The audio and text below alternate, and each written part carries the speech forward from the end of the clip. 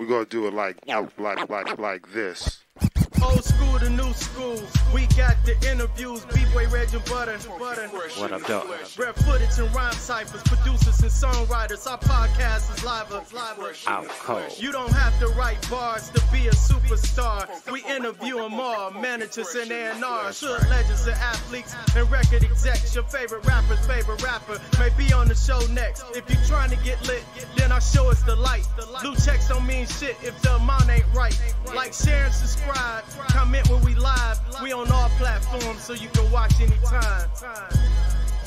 Funky fresh in the flesh, y'all. Subscribe now.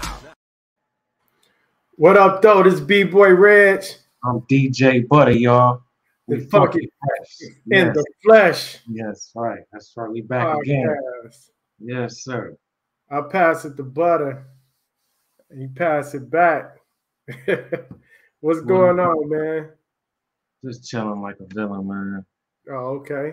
Just checking out these latest clips in the world, you know. Oh yeah, I seen you had the Street Lords clip. Oh yeah, what was y'all on 7 Mile or something? Yeah, it was. QD3 was in town doing beef, and we was helping him out. Oh, that's dope. Yeah, they was out there. They was out there wild as hell, pissing in the middle of the street, drinking liquor. He's just seeing how 7 Milers do, you know? Yeah. Rest in peace to Fat Mike. You know, shout out to KDZ. Blade Ice will rest in peace. Yeah, that's some classic footage. Yeah. Y'all was out there at night because I was like, I can't hardly see any faces. I was like, is this one of them? You know how they do them documentaries when they black people faces out? I was like, oh, you got some footage of some real street dudes, but no, right. they was in the camera having fun. Yeah. What year was that? We did that. Damn, that probably been like a year after Proof Pass or something like that. Right after Blade and Proof Pass. Oh man. A year or two or something like that. It was real hot on the streets still. Yeah, that's crazy. Bro. So what's going on in the hip hop world? What new music you listening to? Currently, man, I've been checking out Trey D and his wife, man. I like what Trey D and his wife is doing, you know? Okay. Yeah, hardcore West Coast's wife be spitting. Oh, I gotta check it out. Yeah. I gotta check that out. Yeah, shout out to Trey D, man. Yeah, that's cold. Man, that new Art of Rock Climate vinyl back there, you know? Yeah. Getting that out there, you know? Oh, yeah. I just checked out the who else? Wayne and 2 Chainz. I was listening to some of that. Oh yeah. Wayne just killed the verse, that Big Dog verse. Okay. Yeah, that was dope. Who else? You know who I had to go back and listen to, man, that we seen him perform this summer. And I would hear like some of his music here and there, and I always liked it, but I never like really got into him, was Fat Ray. Oh yeah, Fat Ray. And I was just like, damn, I can't say I slept on him because I knew he was good and his shit was tight, but I never really got into his projects like that. So I've been digging deeper into his projects. Like, damn, yeah.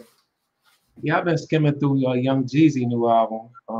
Just seeing how he hold the album down with no features, you know? Yeah.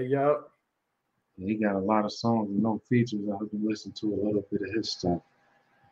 Yeah. See how he hold it down without a label. He doing it all independent, you know? Yeah. At this point in your career, at a certain point in your career, you could do that, especially nowadays without, you just have to have good internet presence and a good team behind you, really. Yeah.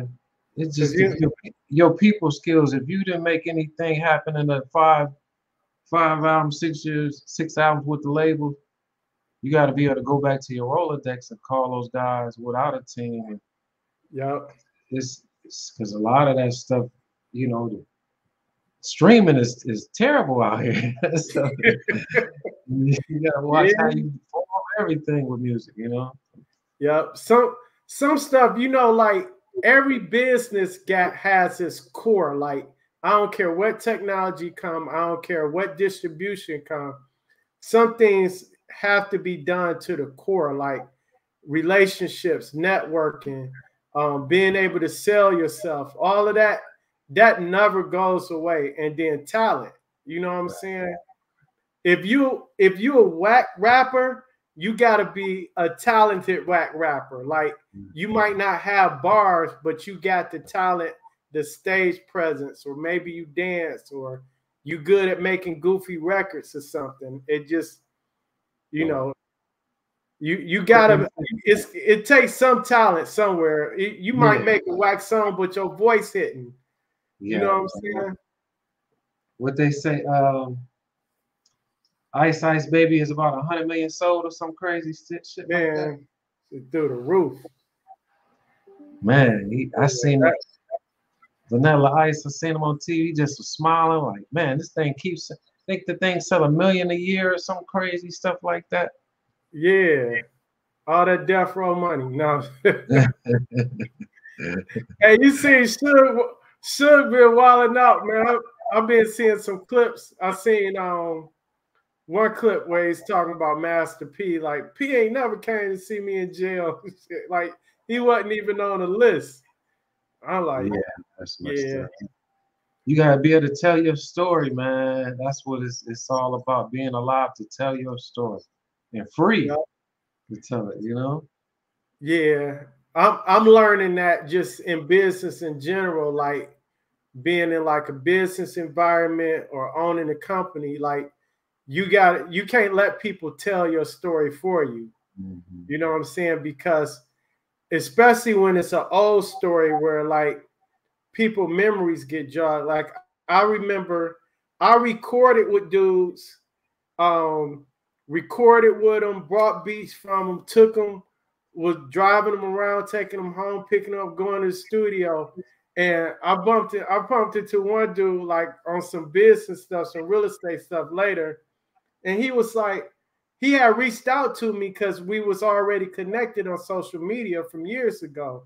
He was like, man, I can't even remember how I met you. And I'm like, dude, we did like 4 songs together.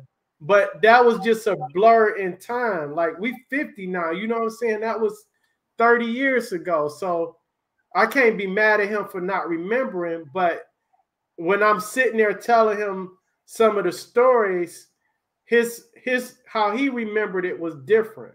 You know what I'm saying? Then it started coming together, but some of them details, but it's hard to remember if not remember if you visited somebody in prison discussing $2 million. Right. You know, so yeah, man. But yeah, that's interesting. Yeah, what's been hot on the presses that you've been paying attention to? Well, I like the fact that Ice Cube is gonna be on CBS with Big 3 right now. Yeah, I know he's been fighting to do that, and I actually went to one of the Big 3 games in Detroit, and bought some of his merchandise. Just seeing his come up, you know what I'm saying? Bought his hats, you know, just to see what kind of material, where he get his hats from, and seeing how the hats change and things, you know what I'm saying? Right. But just seeing how the stanzas feel, who DJing, how many sponsors he had. But to see him on CBS, I'm happy to see Ice Cube got that popping, you know what I'm saying? Yeah, that's dope. Yeah. Hey, it's a Shout out to the Big 3. Yeah, I was watching. You ever heard of this baseball team called Savannah Bananas? They based out of Georgia. They like the Harlem Globetrotters of baseball, right? It's a documentary that's out there like on YouTube. I guess it's sort of like a documentary, but it talks about how the owner, he was a baseball player like in college, and he got drafted to come like manage this little team. Then eventually he went and brought, it was like a minor league type team. Well, no, it was a professional, like semi-pro type team. And he brought them, but he started adding entertainment to it. And then it started getting so big, like, but when he brought it, the team was in debt. Like, they was just losing money. Him and his wife, they kind of like sold their house and put everything on the line to get this team and get this stadium.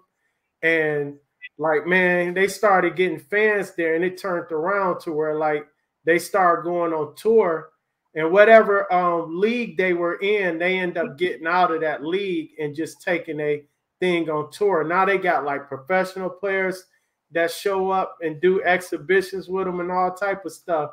But it was like hearing that and seeing Cube start already like as a celebrity with a little backing and everything, it kind of show you like some people just get blocked even though they got like a lot more resources.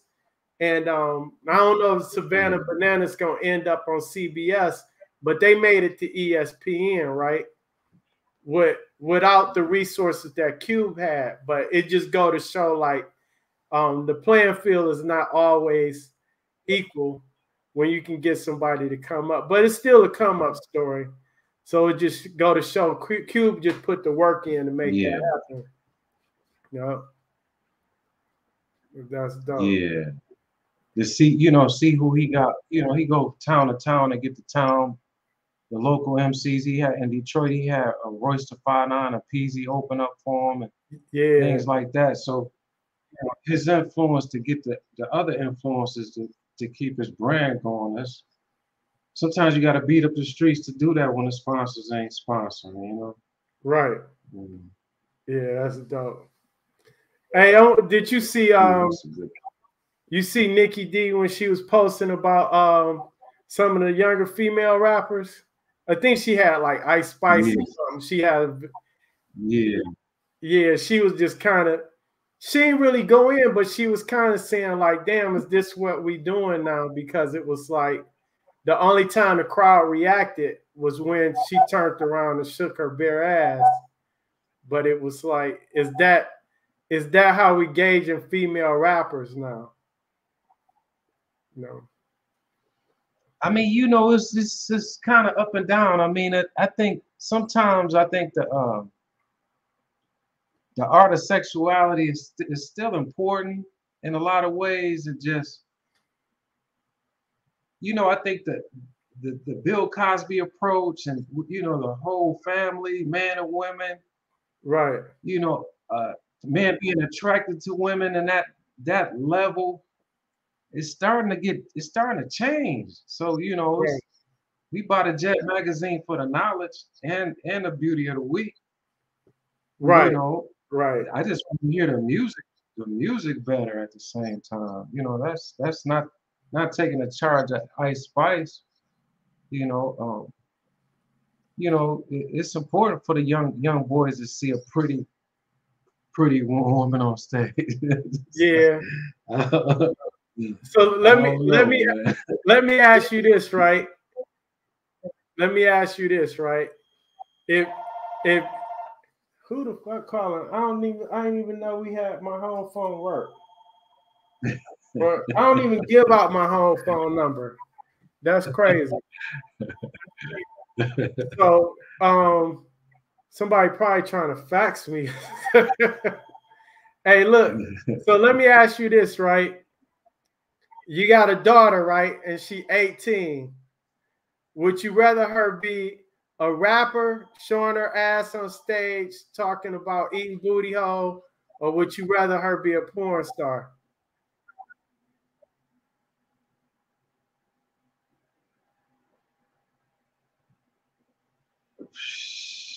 You had to think porn star or rapper. No, I'd rather for her to be a rapper. I mean, a rapper is just, it's words are weapons, of course, but that's actual fucking. Right. That's actual in the act. Right. You know what I'm saying? I think that the estrogen and testosterone has been thrown off in the world. Yeah. You know, it's just that, man. I used to love watching Jet magazine, see who on the cover, go through there and see what the cover story, if it's about Reverend Ron. Yeah. You know, I say that it was like, man, it was like, let me see the Jet. Oh, she's beautiful. Okay, here's my popcorn. Let me go read the cover story. Right. You know what I'm saying? It was, and then go look at the charts in the back. What's hot? It was a balance in the world. Right. I think the art of a J.J. Evans in the world has been kind of wiped away. Yeah. You know what I'm saying? Not to take away from you know, JJ, he loved Florida, but he'd look at some booty too, you know what I'm saying? Yeah, But, James Evans. you know, then you got, hey, you gotta say James yeah, Evans. and then you got, you gotta say James Evans loved Florida, not JJ, because if JJ was looking at Florida that way, we have a whole different. yeah, James. Yeah. That's funny. Hey, look. I mean, I enjoy looking at her and her Betty Boop. I'm like, damn, she fine. She look fine. She done switched it up. You know, but I be wanting to see our women to not give up on it. If they wearing baggy clothes, if they beautiful, don't give up on your art. Don't give up on what you set your template to be in life. Don't give up on you. Everything is a question somebody else shit, man. Yeah, it's just that. If you Sister Soldier, if you Little Kim, be that. Yeah. You know what I'm saying? It's that balance too, because like remember all the women was wearing baggy clothes and looking thuggish, and then everybody was complaining, oh, the women not feminine enough. You know what I'm saying? They all trying to be dudes. Then when the women got sexy on them, then it was like, all right, and they kept pushing the boundary, then it just got a little bit over. I think the perfect balance though was like salt and pepper. Because they had the feminine energy. And they still active. Yeah. Yeah, they stay active. They are female run DMCs. Right. They stay active and they still torn. You know what I'm saying? Still looking sexy, older in life. You know what I'm saying? Hey, low key though, me and my boy. Don't lose that. Don't lose. Low key, when we was in high school, me and my boys used to try to watch Old Town 357. Juicy, they was sexy back. They was sexy back then. I ain't like the music that much. They had on them. Man, they came to my high school. For real? Man, BNGB was right by my locker. Man, BNGB was by the locker sweating. I couldn't believe it. Hey, they came to some sweat on your locker. Did you sniff it? Man, man, they were so out cold back then. Man, biker shorts in that era. Yeah. Man. Yeah. Hey, let me ask you this. Charleston White was saying, like, if you over 30, you need to just stop rapping, right?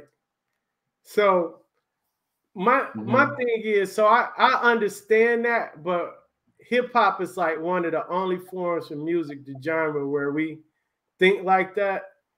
But the music part, I don't get that. But what tripped me out is nobody's telling dudes. Like I was just watching a little YouTube documentary on GDs that got started in Atlanta, right? And it was this dude, he got out the army, became a cop, and then he became a GD gang member, right? But it was like, in the documentary, it was like 3 or 4 dudes in there that got into the gang, like in their mid to late 30s. One of them was like 41. And I'm like, why everybody tell you not to be a rapper at 30 or start rapping, But ain't nobody telling nobody like dudes be start joining gangs in their 40s now. Like where that come from? I mean, searching for family. Yeah. A lot of that. It's the difference in that. It's all kind of cult like. It's all fraternity like. You know, Yeah. it's just that. I think with music, I think Charleston White, like if you really haven't made a name for yourself or trying to, you kind of like you in a way, you know, it's like shit'll get off the pot kind of. Yeah, I You get know it. what I'm saying? So let's say this, right? Let's say you know somebody, they can sing, they 40 years old, they didn't raise their kids already, they 45 or whatever, they raised their kids grown, but they can sing, they just never pursued a career in it, right?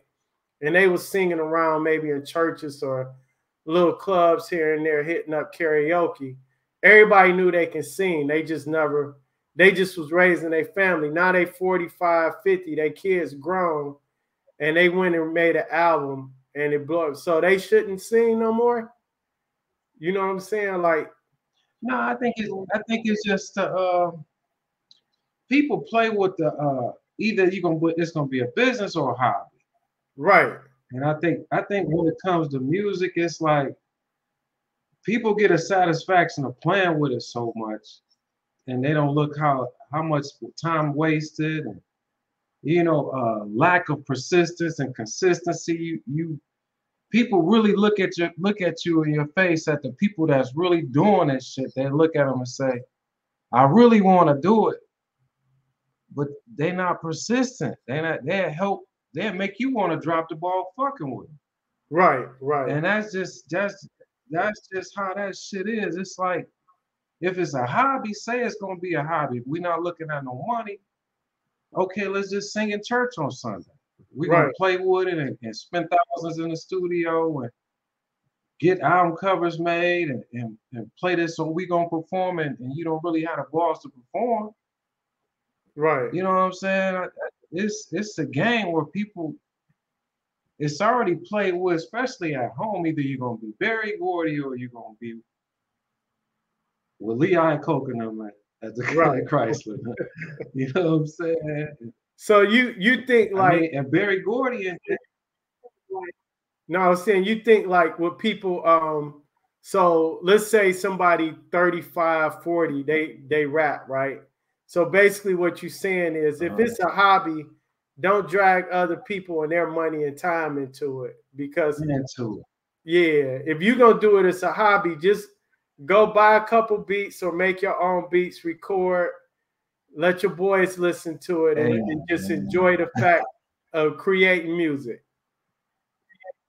All right. Ain't no fucking when I get my record deal.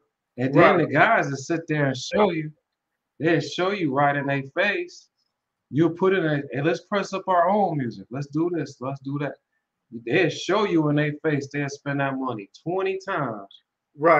30 times before they make a step to do this. And that's the shit to get off the pot type shit.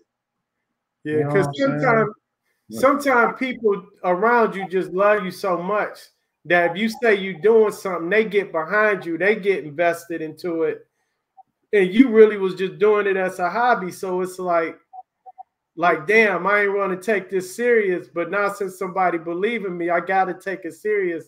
But in your heart, you know you really don't want to do it, that you don't want to go hard at it. Hey man, that's sitting in the spot rolling. It's the same thing, man. I sit in that spot to go buy clothes every other day. You don't think the boys gonna come in this motherfucker? You know what I'm saying? You ain't gonna leave. You ain't gonna leave this mug with a big screen TV and a bag of clothes, thinking the police ain't gonna come in here one day. Right. I've been there. You'll have a goal to hustle and say, okay, I'm gonna make this 800 go right to go pressing my tapes up, my CDs up. Right. And that way you don't be so in the cesspool of that shit. Yeah. That's dope. That's life, man, because logically 9 to 5 is right there. College, that's the logical for any woman, parent, you know, to really respect the guy. You know what I'm saying? So yeah, that's funny, man. Hey, speaking of like hobbies and shit, so a lot of people was talking about like all the real estate scams going on and shit. So I was telling people like people get scammed all the time, B, right? But is people can avoid a lot of that because like sometimes people just buy into the hype. They want to fit in, like we talked about with gang culture and all of that. People have a fear of missing out. Like, oh, such and such doing this over there. I'm gonna go put my money with them. And then like a lot of the street dudes, you know, a lot of times when you deal with them and they're meeting somebody that's doing like a legit business or something, it's always like, I got to prove myself. I want to show you that I'm on your same level of hustle and business acumen. So a lot of times they get swindled out of money. Then it's like, what you going to do? Call the cops? And then they the street life and the business side don't mix, right? So it's like, I was just sitting back watching like people making claims like, oh, this person got scammed out. They gave them 100,000. I'm like, gave them 100,000 for what? Like, what convinced somebody? But then I had to think about it. I know people that probably would have gave that type of money to somebody, right? But it's still like people don't spend the time to learn the business. They'd just rather give it to somebody else that they haven't even built the trust with. They're just in awe of the person or they come across a certain way.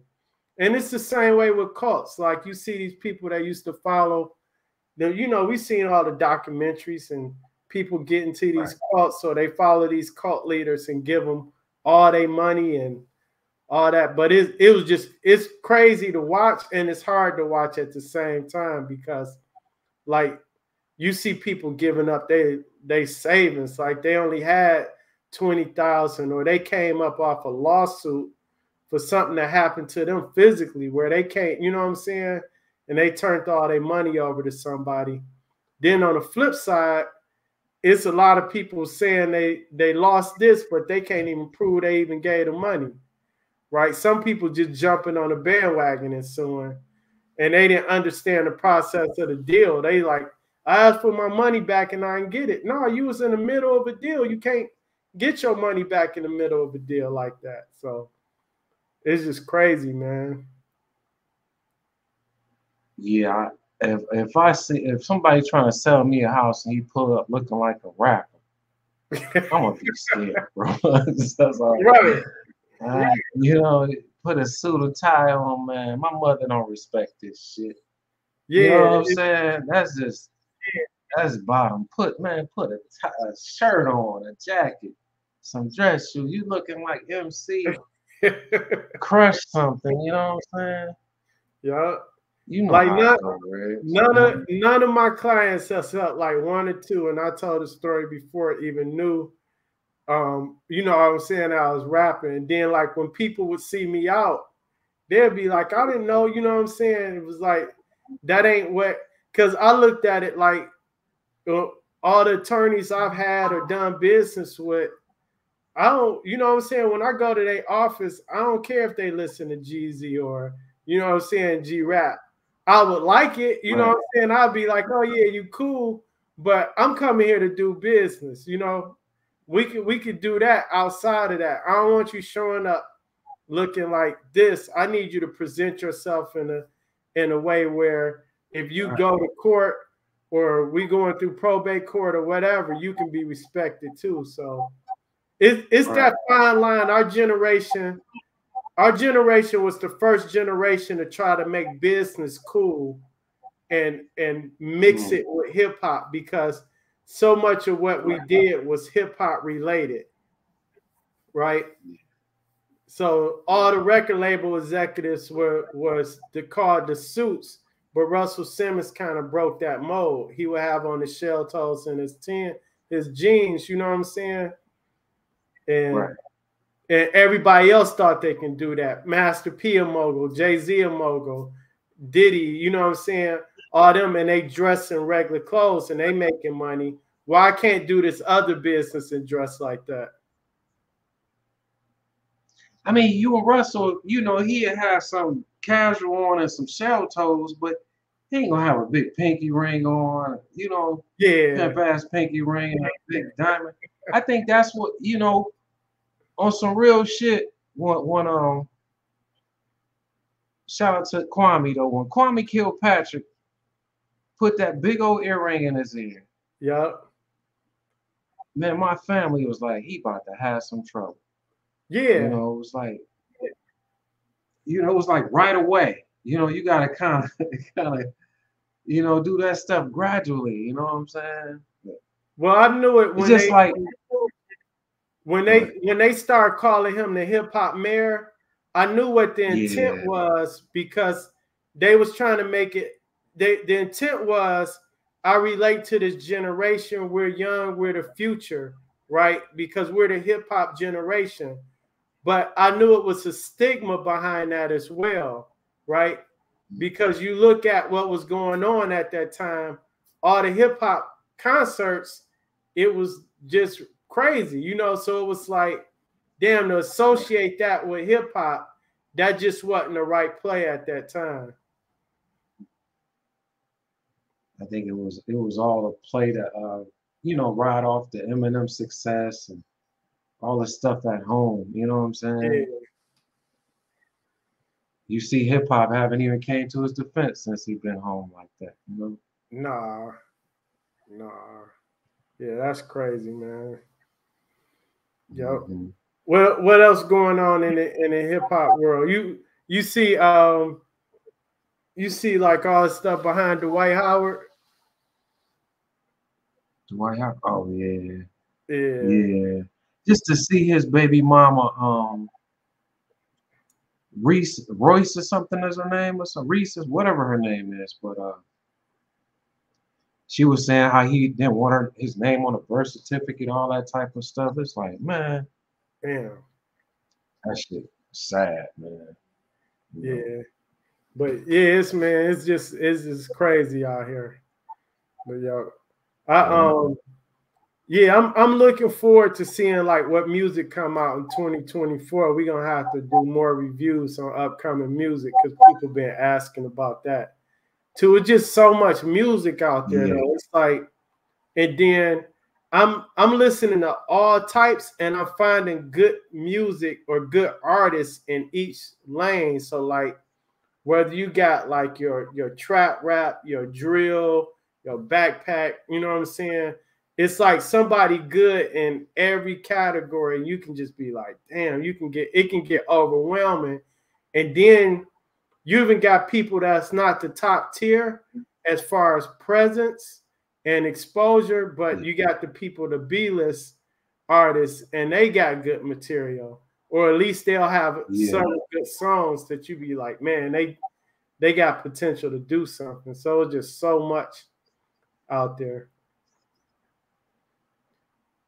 Can you? Yeah, that's that cell phone action, man. Yeah. That's why I kind of go to the record stores and kind of see the balance a little bit, you know. Yeah. See what people really invested in, you know. You know what? So like our generation keeps saying it was so much easier, right?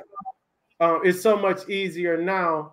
But when I think about it, I had to really think about like, it was a lot of people record music back then. It was just so much more expensive and difficult to get it pressed up and everything. But it's equivalent to what they have ability now. It's equivalent to like, you had the major records labels, then you had, you know, your independent labels that would have had albums or whatever in the stores, right? The internet just made it so that everybody who had a demo can put their stuff out to the world. And it's the same way as if we went out. Just imagine if everybody that recorded a song at Moles or the disc back then had access to just upload it right away. We had a lot of material back then. It just wasn't as easy accessible. So it's like, I think if we had the internet, we would have the same issues these kids are having now. Yep, just overexposure. Just at the studio at that time, you'd be like, man, once we get out the studio, let me get to this disc maker's book, hoping I can afford it after the studio. Yeah. And you would sit there and look and say, damn, you know, hoping I get to the disc makers. You know what I'm saying? Right. That's how it was, man. Real. Hey, real quick, so this has come back up because it's kind of old news, but everybody been talking about it again.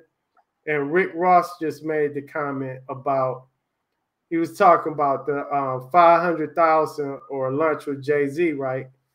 And Rick Ross said to him it's the lunch with Jay-Z, because when he did have lunch with him, Jay told him, don't write to every beat, write to the songs that you can make work, right?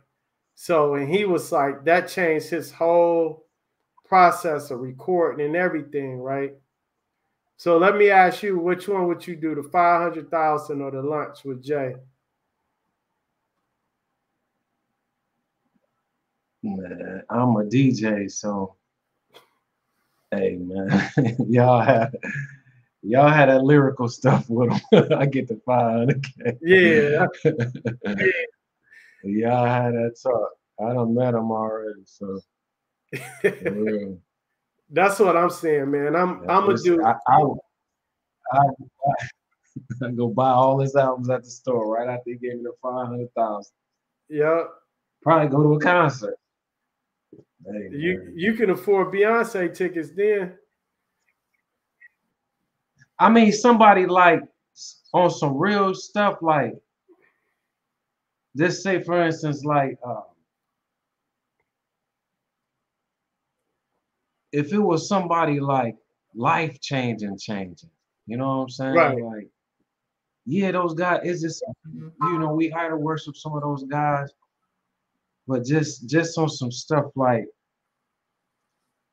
you know, going back, you know, some old traveling a time machine or something, to go talk to Eazy-E. Okay, that's something different. You know what I'm saying? Yeah.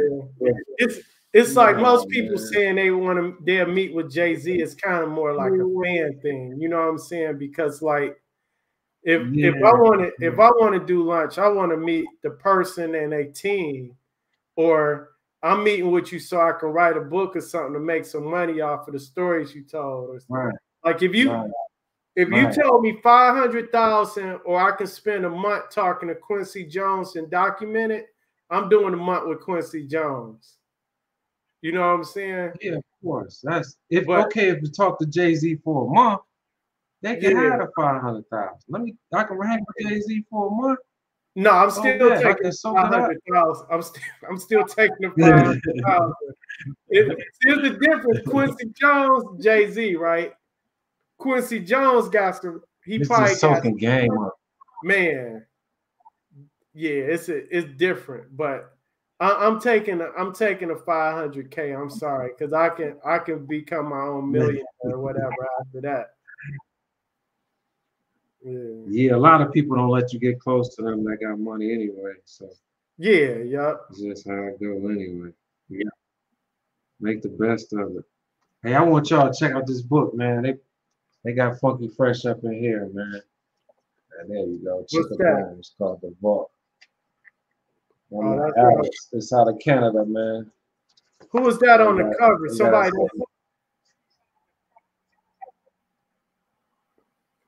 It's featuring Boom of the Lab Animals, Daja. It's some Canada MCs, bro. This out of Canada. All right. You know, they got Michi in there. They got us. All right. We got Mark Hicks up in there with us. See. Oh, that's funny. Yeah. They got Michi in there. Oh yeah. Who? Michi Me. No, it's featuring Roughneck Jihad. They got Boom My man Boom 2G, he on our show. Y'all subscribe to the channel. Y'all can see Boom 2G on the show. Insight, Knights of the Round Table. A couple guys from Canada, you know what I'm saying? All right. Yeah, y'all check this out, man. We got more to come, you know? Yep. That's what's up. And shout out to the Fugees, man. They got Outsiders on the road right now. We'll get the album with Pace One, DJ King Dave, B-Boy Red just featured on there. Good Dope sells itself. They got Young Z and Pace One on the road with them. Good to see that, you know? Yeah. Shit bumping like Detroit potholes. Yeah. All right, man. We out. This B-Boy Red. I'm DJ Butter, y'all. Y'all subscribe to the channel. We almost at 1,000 subscribers. Thank y'all, man. Well, we almost 1 year in effect. And shout out to Detroit hip hop, old and young. Y'all keep it together, man. Fuck all that resistance shit, because it's too much resistance. They don't support enough. We gotta support each other. You know what I'm saying? And that's just it, man. They can't keep seeing our dirty draws, man. You know? Yeah, that's what you said. We gotta keep them funky fresh. All right, y'all. We out. All right, yeah. Peace out.